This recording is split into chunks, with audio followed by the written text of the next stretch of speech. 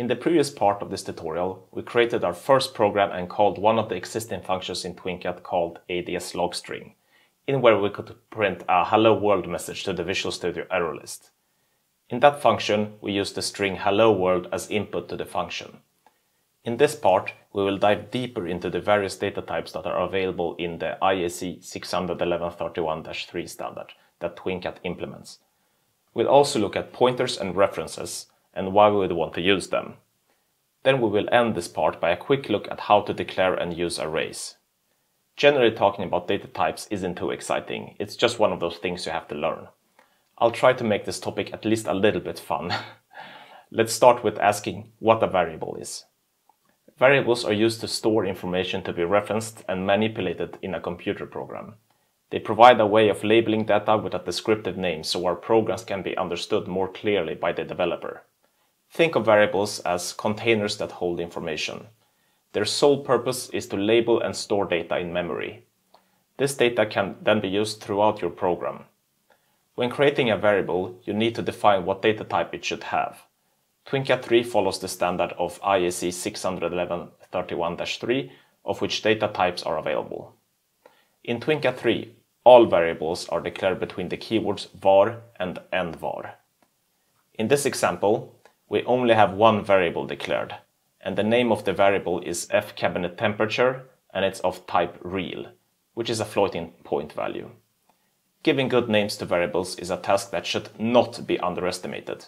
I've been writing software for many years and I still think that giving variables a good name is hard. Once in a while discussions pop up on programming forums regarding name conventions of variables, and this usually gets people very involved. For TwinCAT 3 software, there are some naming conventions available. I've written a little about these on my TwinCAT blog. Down in the description below, you'll find a link to that post if you want to read more about this. If you've done any programming in languages such as JavaScript or Python, you've been using a language that is dynamically typed. Structured text and IEC 61131-3 is statically typed. The difference is that first, dynamically typed languages perform type checking at runtime, while statically typed languages perform type checking at compile time. Secondly, statically typed languages require you to declare the data types of your variables before you use them, while dynamically typed languages do not. So, which data types do we have in the PLC world? I'll show you the most common types in the IEC standard. For every type I will present the value range, that is, which values that type can have, the total memory consumption for one instance of the variable, and just a simple example. We will start with booleans. A bool can only hold the value false or true and uses 1 byte of memory in the PLC. You declare a variable by giving it a name, followed by a colon and the data type. In the declaration, the variable can optionally be assigned a value. If a value is not assigned in the declaration, the variable will get a default value, which for booleans is the value false. In TwinCAT 3 we have a wide range of integral data types. The most basic one is int, which is signed and thus is capable of representing both positive and negative integers. It requires 2 bytes in the PLC. Next we have uint, which occupies the same amount of memory as the signed int, but because it is unsigned you can have twice as many positive integers. Next we have the short signed integer, which only occupies 1 byte compared to the signed integer. Then we have the unsigned version, that is the unsigned short integer, occupying the same amount of memory but only allowing positive integers. Now we're going to start to look into types that use a little more memory. Next we have the signed double int, which use double the amount of memory compared to the standard signed integer, that is 4 bytes. The dint also has an unsigned version, in other words, an unsigned double integer. But we're not quite at the end yet. There is also a 64-bit, that is an 8 bytes version called signed long integer. This occupies double the amount of memory as a signed double integer. And just as with the other integer types, there is an unsigned version of this as well. As you can see, the upper bound number is really big. The unsigned long integer would probably be hard to say in words. And just looking at it now, I realize that's an insane big number. I wonder how many stars there are in the universe and how that compares to this number. Okay, let's actually compare this to the amount of stars in the universe. So, how many stars in the entire universe? Yes. Okay, that's a very big number. Let's check. Let's remove the commas. Yeah, that's a lot of zeros, but the universe is a big place after all. Let's copy this number. Yeah, okay, so the universe has more stars than an unsigned long integer in TwinCAT can take, but this is still a very big number. Okay, now we know. Okay, sorry for that sidetrack. Next we have some more integer type data types. Byte can store the values between 0 and 255, and just as a short integer only consumes 1 byte of the memory. I want to point out a neat feature with PLC programming here, and that is that it's possible to define the base of the integer by writing the base number, a hashtag, and then the value in that base format. So for example, if we enter a base of 2, which is binary, and then write a value of 10110011, this means it is a value of 179 in base 10. If we don't explicitly declare the base, it will implicitly be declared with base 10. Now that I have worked with PLCs for a while, I've started to take this neat feature for granted. But it's just such a good feature, especially when you integrate your system with other systems and you need to exchange data and you have some documentation for that subsystem in where they are documenting everything in hexadecimal, for example. Next we have the word data type, which is twice as big as a byte. In here, as an example, I have defined and declared a variable in hexadecimal format, that is with base 16. Next we have a double word, which not very surprisingly is twice as big as a word. Here, again, I've used base 16 for the value. Finally, we have the huge 8 bytes L word. In here I have assigned the value with explicitly the base 10. This is not necessary as it will implicitly be base 10. One really useful feature of structured text is that I can do bit accessing on variables. That is, I can access individual bits of a variable. This is achieved by writing the variable name, a dot, and which bit I want to access. The bit addressing starts with 0, and in the example of the byte, which is 8 bits big, it goes from 0 to 7. If I write the variable name, in this case n some variable, and then .3, I'm accessing the 4th bit from the right. I can store the value of the bit access in a separate variable of either type bit or bool. The floating point data types are used to, well, represent floating values. There are only two variants, real and long real. Real occupies 4 bytes and long real occupies 8 bytes. The equivalent to real and long real in the C++ world are the float and double data types respectively. With strings you can store textual data. If you declare a variable with the type string, it will occupy 80 bytes of data, 1 byte for each character plus 1 byte for null terminating the string. This means you can store up to 80 characters in the string. Even though we can declare strings basically as big as we want, most built-in functions of TwinCAT 3 to process strings have a limit of 255 characters. We will get back to this limit of 255 characters in a future episode of this tutorial. In here I just demonstrate how to declare a string with another size than 80, in this case a string that can have 300 characters. Strings are ASCII coded, so each byte in a string is according to the ASCII character table. The ASCII coding is this table that I hope each and one of you have in your back pocket at all times.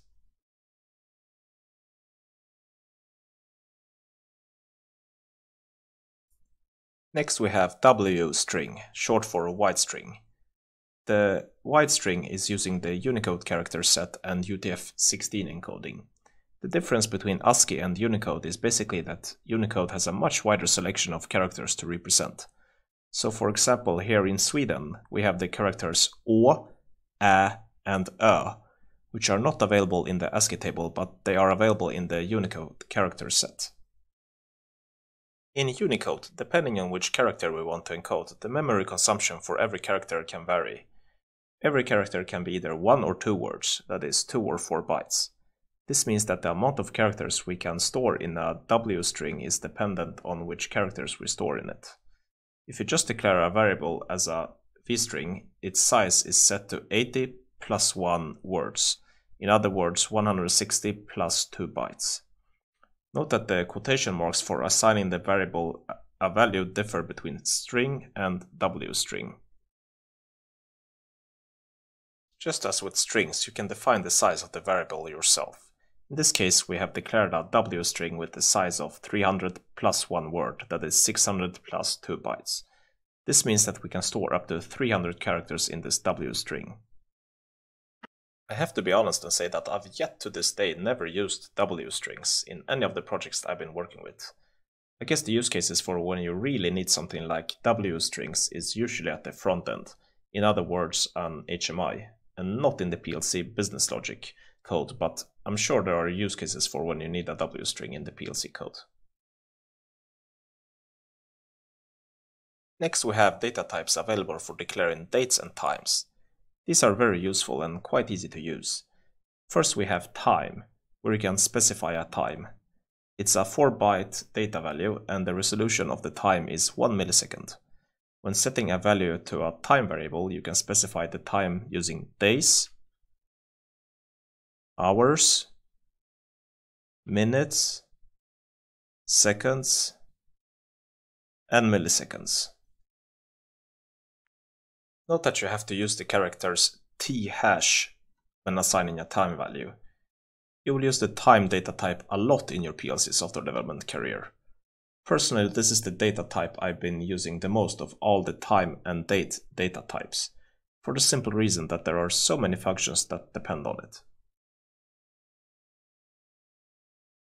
Next we have the time of day data type, which uses 4 bytes of memory and has 1 millisecond resolution. As the name implies, it's used when you need to define the time of day for something.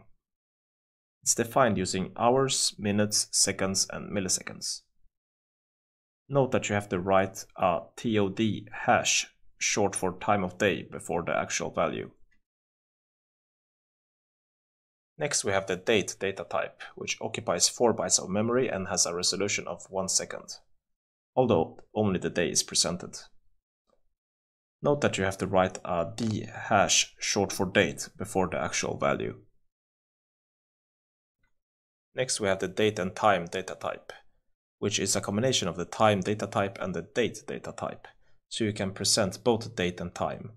It still only occupies 4 bytes of memory with 1 second resolution.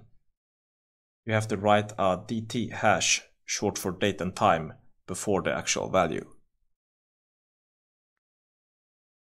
Finally, we have our first 8-byte data type, the L-time, which is short for long time. It's a higher resolution version of time, where it's not only possible to specify days, hours, minutes, and milliseconds, as in time, but also microseconds and nanoseconds. The resolution of the data type is 1 nanosecond. In very high-speed tasks, that is sub-millisecond tasks, which are easily achievable with Beckhoff PLCs and TwinCAT 3, this data type comes in handy. You have to write L-time hash before the value. I find these time and date data types that are available in the ISC standard very convenient, and just the fact that they are available in the standard tells us a lot about how important it is with time in PLCs. The fact that the times are in a human-readable format makes it much easier to handle both from the software developer perspective, but also from a user perspective. When you are going to do PLC software debugging, it's extremely convenient to be able to log into the PLC and watch the variables' live values in a human-readable format. There are several functions and function blocks that are using time as either input or output, which we will get back to in a coming episode of this tutorial. You don't need to learn any of these time and date data types by heart. I think the only one I've learned by heart over the years is time, and that's for the simple reason that it's used a lot. For the others, I always refer to the documentation. You just need to be aware of the fact that there are data types in the IEC standard specifically to handle date and time. An enumeration is a user-defined type that consists of a set of named integral constants that are known as enumerators. With enumerations, it's possible to basically put some description to the data without having to put comments in the code.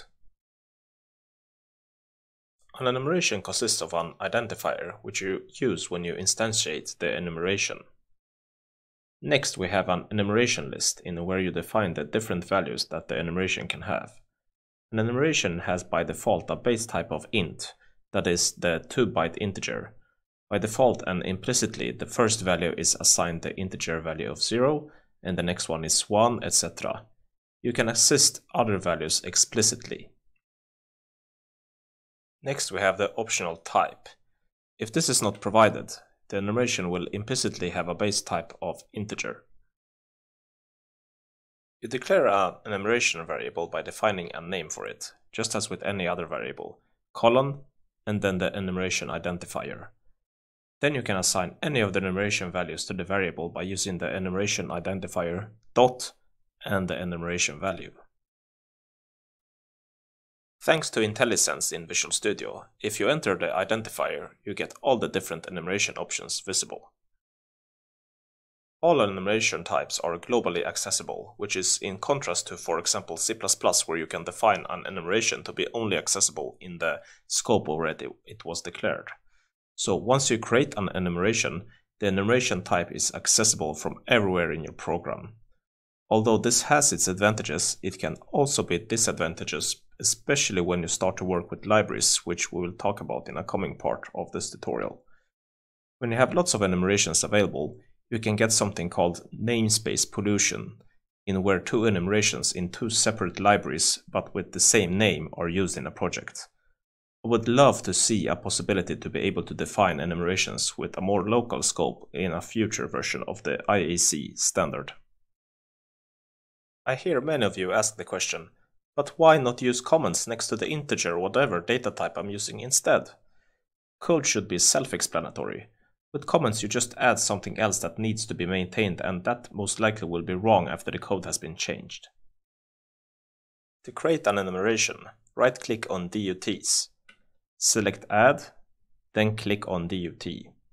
This will bring up a new window in where you can define new DUTs, that is, data unit types. Write the name, that is the identifier, in the name text box. Make sure enumeration ready box is selected. Click Open. Your enumeration is created. Now you can fill in the enumeration list. There are a few other data types available in the IEC standard and TwinCAT 3, but these are the most common ones. I'll leave a link in the description below to the Beckhoff documentation for all data types if you want to read more. In TwinCAT 3 and in PLCs in general, all type declaration is done at compile time. You have to declare the data types of your variables before you use them, and the type cannot be changed during the execution of the program. Implicitly trying to convert from one type to another will generally result in a compiler warning or error, which I'll talk more about soon. In PLCs, you generally allocate memory up front. Dynamic memory allocation, the way it can be done in, for example, C++, can be done in TwinCAT, although it is generally shunned upon. Okay, what I'm going to show you now is the operator SIZEOF, and what this operator is used for is to determine the required size in bytes for a specific variable. So if we create a variable here, let's for example just create one float and another one, this is a string, and maybe an integer. Then we can use the operator SIZEOF that gives us the size in bytes for a specific variable. So let's start with the float. And what this returns is, as I said, the number of bytes of this real value is taking. But the data type, that's dependent on how many bytes that are actually returned. but now we can just create a return value for this and a return variable that we called return number of bytes, and we'll just declare it as an unsigned double integer, which is quite big. So this SIZEOF will always return an unsigned value. Okay, so that's what we're gonna get here, and we can do the same for the others. So the same for the string. So let's call this one actually return number of bytes for float.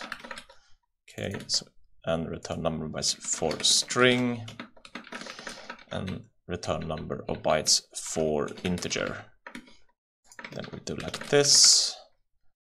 We do this string, and we do the SIZEOF for the string, and then we do the same thing for the return number of bytes for integer, and we do this for the integer.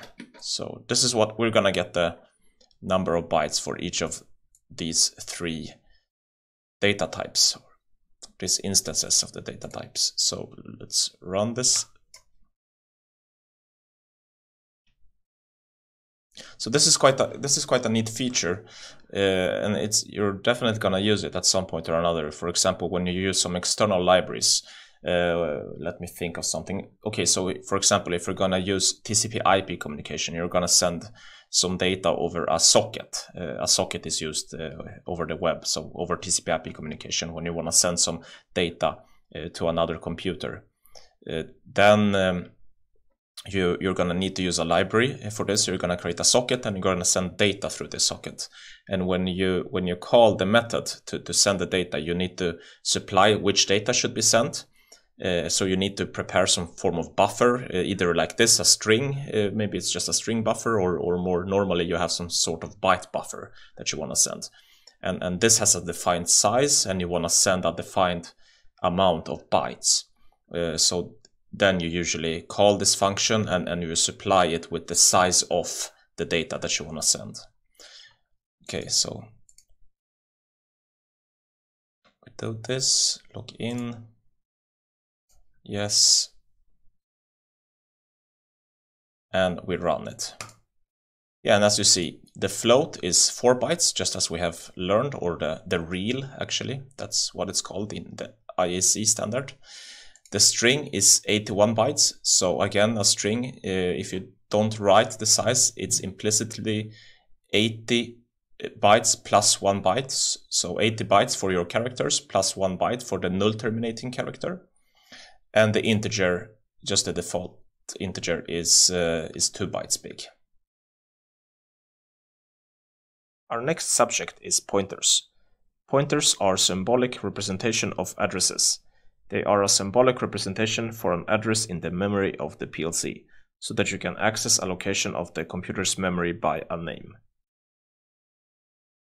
They are declared in this way. The pointer is a variable in itself. It holds the address of the memory location of the variable it is pointing to. Thus, in a 64-bit system, a pointer uses 64 bits of memory, in other words, 8 bytes. What we have in this example is a pointer to an integer. If you write it like this pointer doesn't point to anything. If we would look at the value of the pointer now, it would just be the address 0.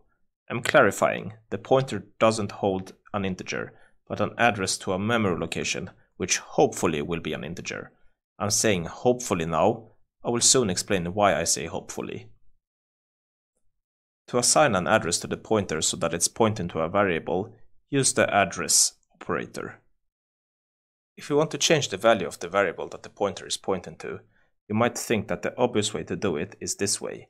Simply assign a new integer value to the pointer. But what you are doing if you are doing this is that you are changing the address of the pointer so that it's pointing to some other memory location in the computer. In this case, if we changed p pointer to 30, we would change the address from this address to this. It would just point to some weird place in the computer's memory. This is not what we want to do. To get access to the actual content of what the pointer is pointing to, you have to dereference it by applying the content operator to the pointer identifier. Now we have updated the actual value of the memory location from the initial 20 to 30. In this example, we have a date and time variable and a pointer to a string. Then we assign the address of the date and time variable to the string pointer. Notice that the compiler doesn't complain when we assign the address of a date and time variable to a pointer that is supposed to point to a string. That is one of the problems with pointers. A pointer is just an address to a memory location in the PLC. Pointers can become quite dangerous. In this trivial example, we are intentionally pointing to another data type than expected. But when you are in the domain of using pointers, this is exactly what happens unintentionally. Because the string pointer is pointing to a date and time variable, although it's expecting a string, if we dereference the string pointer, we will just get these garbage characters instead. Although pointers can be very powerful, there are other more safe ways to reference data that I'd recommend using instead, and that's what we're going to look at now. Let's now look at references. While a pointer is just a variable with an address, a reference is the object, just with another name, so see it as an alias. You declare a reference pretty much in the same way as a pointer, but you use the keywords reference to instead. When assigning a value to a reference, you use the operator ref equals. In this example, we have a reference to an integer and is assigned the value n variable integer. When assigning a new value to the reference, you don't need to use any dereferencing like with pointers. You just use the variable just like if you would use the normal variable. So again, just see it as an alias for the variable it is reference for. When declaring a reference, you can't assign a reference of a type to a variable of another type. In this example, we have a date and time variable and an integer variable. If I declare a reference to an integer and try to assign this reference a variable with a type of date and time, the compiler complains and we won't be able to compile our software. So these are the main advantages of using a reference compared to a pointer. First, they are easier to use. You don't need to assign an address of a variable, but you assign the reference directly to the variable you are referencing. When using the reference, you don't need to do any weird dereferencing, but can use the reference directly just as if it was the variable. Secondly, it's more type safe. A reference of one type can't be a reference to a variable of another type as we just saw. We get this checked directly at compile time. Though I'm mostly using references whenever I can, I have noticed differences compared to C++, for example. If we look at the C++ standard, it's very specific and says that a reference shall be initialized to refer to a valid object or function. With this simple code example, I've tried to create a reference to an int that doesn't reference anything. In this case, the C++ compiler will complain and say references must be initialized. It won't compile. In IEC 611-31-3, it seems much more relaxed, as it's entirely possible to create a reference that doesn't reference anything. There is an operator available called isValidRef, in where it's possible to check whether the reference is valid, that is, if it's other than 0. But this is executed during runtime, so it defeats parts of the purpose of references. If you would run this code, you would get an exception and the PLC would crash. The sad smiley is, by the way, how I look like every time I get an exception. The reference still has the mentioned advantages over pointers and should be preferred. You can do a SIZEOF on the reference and get the size of the referenced object. So here we have an integer that is 2 bytes and the SIZEOF of the reference is 2. If you would do a SIZEOF on a pointer, you would get the size of the pointer, not the size of the object that the pointer is pointing to. So in this example, we have an integer and a pointer to an integer, and the size isn't the size of the integer, but the size of the pointer. So again, if we have a 64-bit system, then the size of the pointer is 8 bytes. Just as in modern C++, you should try to avoid pointers. For instance, in C++, I could find myself avoiding usage of pointers in some occasions by using method overloads, if I needed to perform some data manipulation on different types of data. In the IEC standard for PLCs, we don't have method overloads. You can't create a function or method that has the same name but different input parameters. Also, in TwinCAT, we don't have anything equivalent to the C++ standard library's smart pointers like shared or unique pointer, so you really need to be careful when using pointers. For all you new PLC or non-C++ developers, we're going to get back to functions in the next part of this tutorial, so don't worry, we will get back to this topic soon again. Just showing you pointers and references like this doesn't really clearly show why you would want to use them, but this will be more obvious once we start to shuffle larger amounts of data between the different code functions that we're going to develop. Which leads us to the question, when do I use pointers or references? We are going to get to this topic when we start to look at functions and methods. For now, you only need to know that it's, for example, done when you create a function or method and you want to use some data in that function that comes from the outside of that function, and the data is big. So not just a single integer or real, but when we have, for example, larger arrays and we want to avoid data copying from the outside of the function to the inside. That is, we want to pass data by reference and not by value. We'll get back to the concept of passing by value and passing by reference in our future parts of this tutorial. In these simple examples, when we are just using a pointer or reference to an integer, it of course doesn't make much sense. It makes more sense when the data we are referencing and we want to avoid data copying.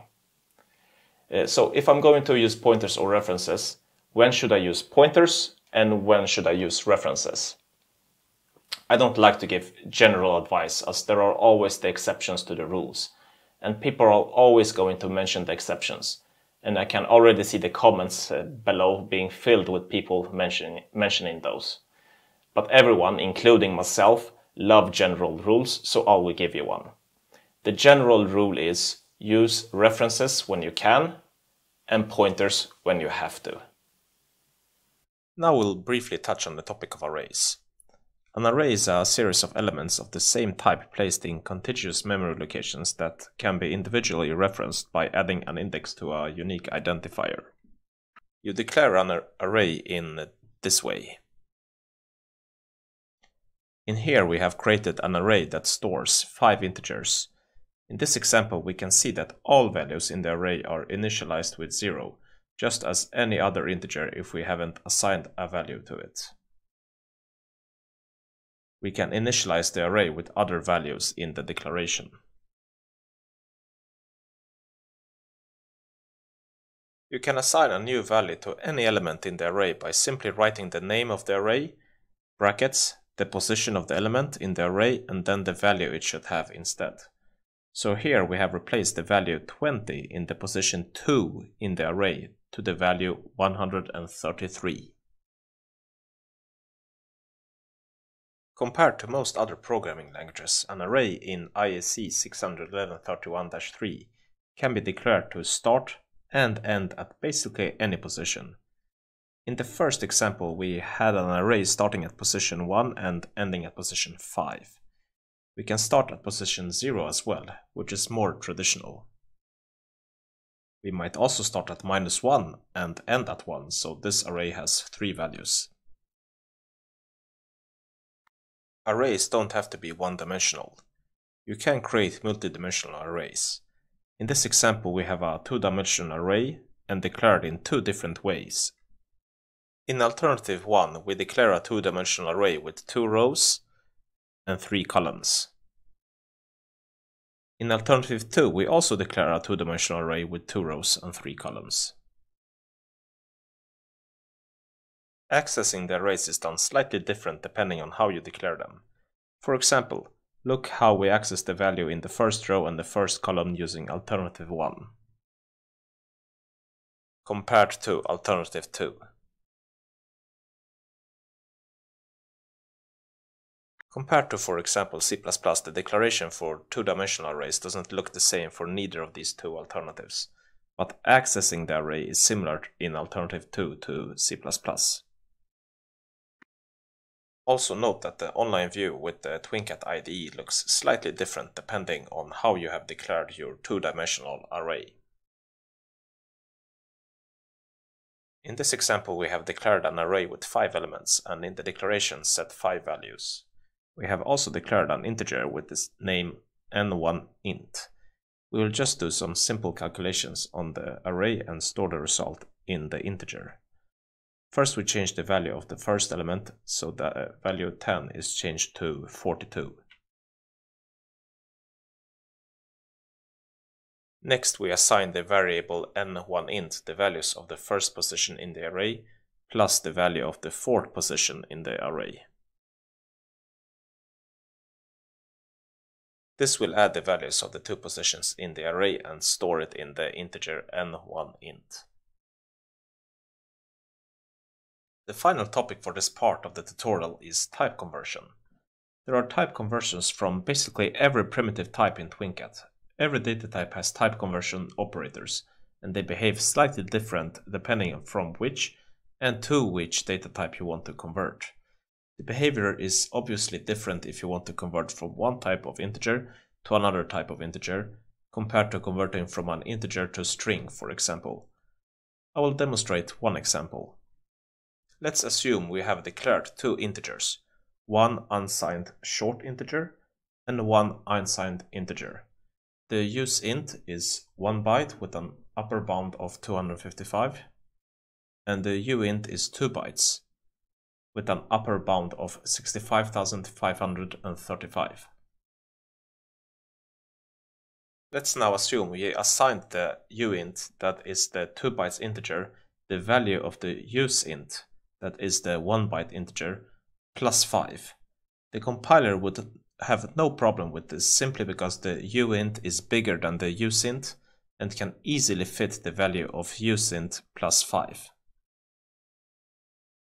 If we would do it the other way around, we would get a compile error stating that we cannot convert the type uint to the type useInt, simply because the uint is bigger than the useInt and we can't fit the data in the uint inside the useInt. What we need to do is to do a type conversion from uint to useInt of the uint. That is, we need to convert the value of the bigger data type to a value that can fit inside the smaller data type. But how does this work? Let's further assume the uint has a value of 259, which is bigger than what we can fit inside the useInt, which has the maximum value of 255. If we represent the decimal value of 259 as a binary, this is what we will get. 2 bytes, each carrying 8 bits. What the type conversion will do is simply remove the left byte and leave only the right byte. Because 1 byte is removed in the conversion, we are left with 1 byte which can fit inside an useInt. The right byte's value is 3 in base 10, and we take that plus the 5 from before, which will give us the result 8. A value of 8 can be stored in an useInt. Alright, that's about how interesting I could present data types, pointers, references and arrays. Now we have learned how to allocate memory in our PLC, and in the next part we will look into how we can organize data into structures and actually make something useful with that data using functions. I'll see you in the next part.